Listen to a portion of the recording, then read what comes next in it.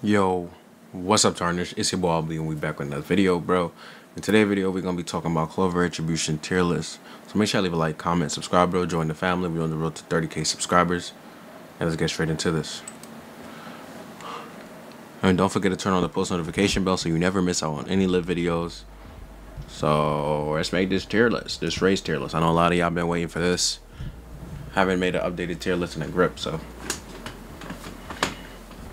So first and foremost, we're gonna go human. Human is like, we already know human is dirt, beast, dirt, orc, dirt, hybrid elf, dirt. I ain't gonna lie, I'm only putting these like I'm just making sure y'all know like these are dead dirt. Just dirt. Like dirt. I ain't gonna lie to you, dirt. Like dark elf, I'll put it at C only because like bro, it has potential if you're using a certain build. Besides that, it's only bro. Is you can only run one thing with dark elf, which is fire. So that horrible. Vampire, werewolf. Where do I put these? I can put them at B. They're not crazy good, but they're alright.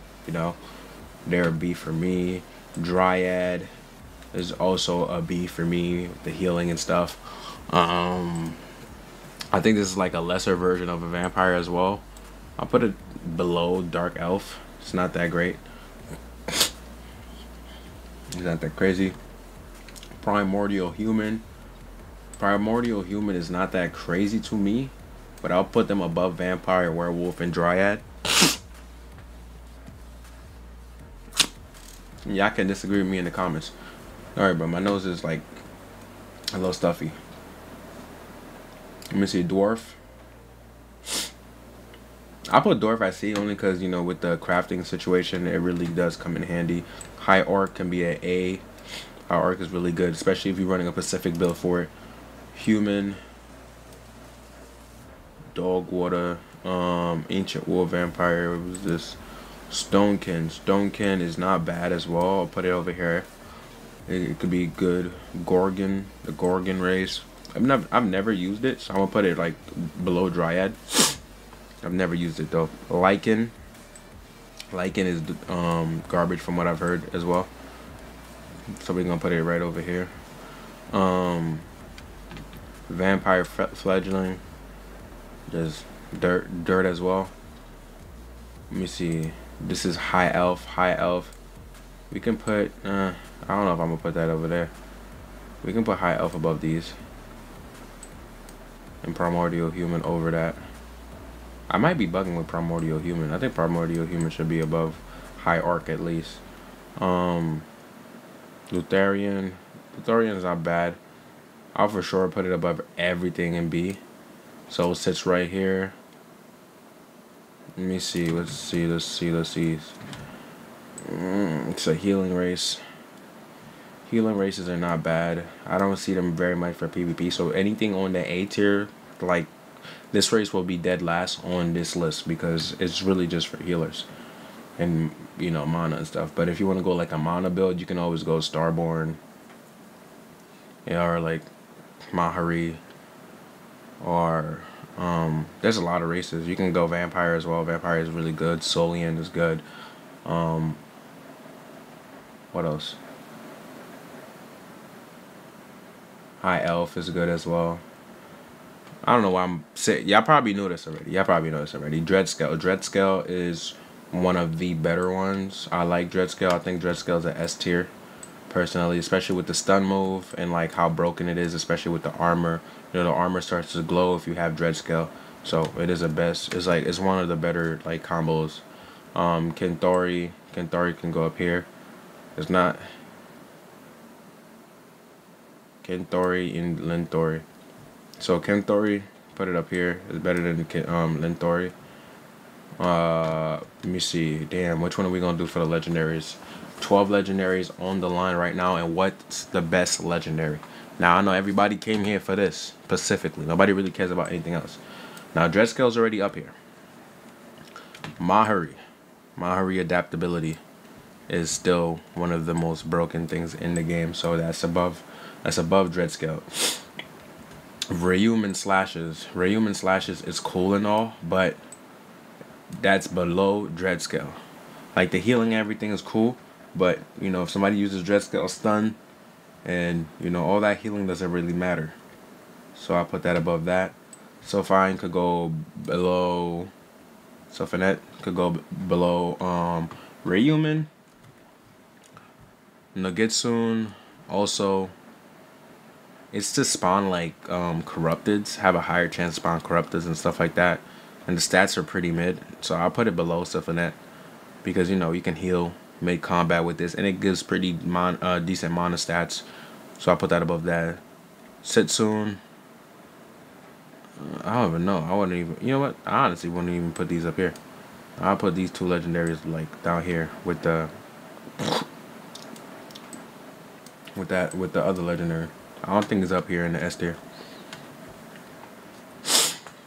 Whew, mad sick, bro. Alright, so now we got Solian. Solian, the Solian race, yes. I put it above Mahari. Hate me, dislike me. Bro, let me know in the comments down below how y'all feel about me putting that above Mahari. Let me know. Because personally, I think it's above Mahari. Starborn. Starborn can be really broken, bro. I put that above Mahari too because Mahari adaptability is cool, but like these two, bro, when it comes to damage output, Jesus Christ. Whew. Let me tell you something, boy. Let me tell you something. Legendary Kinthari. Legendary Kinthari, it can be disgusting. It can be bad, really difficult. Yeah, I don't know. It's below Mahari, but like between Dreadscale and Legendary Kinthari, they both really good. They're both really good. I'll say they're like damn near equal. Ancient Werewolf and Vampire. Where does this fit on the tier list that we have here? Now, I know a lot of us was waiting for this. So now let's go ahead and look at exactly what the werewolf stats are. So with the Elder Vampire, I mean, with the Elder Vampire, ooh, you get 20 intelligence, 10 dex, 20 con, 5% more HP. You get 1 speed. Could have sworn this was 2, but you get 1 speed, 10% magic damage, regeneration, regenerates 2.5% of your HP every 5 seconds. Immune to poison conditions, 15% more mana and mana regen alongside a flat mana regen, 3 flat mana regen. Takes double damage from ancient werewolves. Can get transformation after consuming 25 pure vampire bloods, after which you can affect people and grow stronger once they transform into a vampire or a vampire fledgling. It's a lot. I ain't gonna lie, it's a lot. I didn't even know. I actually didn't even know that it regenerated your it regenerated your thing so damn well. Honestly, I'd put it above these four. These four. The only reason why I'm putting it above these four, because honestly, bro, Solian will still give Elder Vampire a run for its money. Don't get it twisted. Mahari too, and Starborn. Don't get it twisted, for sure. And now, even with the mana regen, which is the only thing that really caught my attention personally. Ancient Werewolf. Ancient Werewolf, you get 15% strength, 15 dex, 30 con, 15 more HP, 15% more HP, poison immunity, weaken immunity, regeneration, blah blah blah, 2 speed. Werewolf don't really have anything going for it. I'm not gonna lie to you. So honestly, bro, besides you being able to do more damage to vampires, I'll put you dead last on this list. Actually, nah, I'll put you above. I put werewolves above Rehuman only because, bro, werewolf is not. Yeah, I ain't gonna cap. Vampire is better than werewolves. It's just the honest truth. I can't really be mad at me. I didn't make the stats for this. Now I think that werewolves should have had more. Vampires also do have a poison effect that werewolves are immune to. And damn, bro, I don't know. It's looking tough. And the only way that you can even damage vampires with double the damage is whenever you turn into a werewolf. So werewolves are really butt cheeks. I ain't gonna cap. Butt cheeks is really mid. I mean, you can stay in your transformation longer than a vampire can, but it's just mid, bro. It's really mid. Vampires are better. Let me know in the comments down below how you feel about this tier list. I'll be catching y'all in the next video. Brush your heads. Take care. Catch y'all in the next one. Equals out.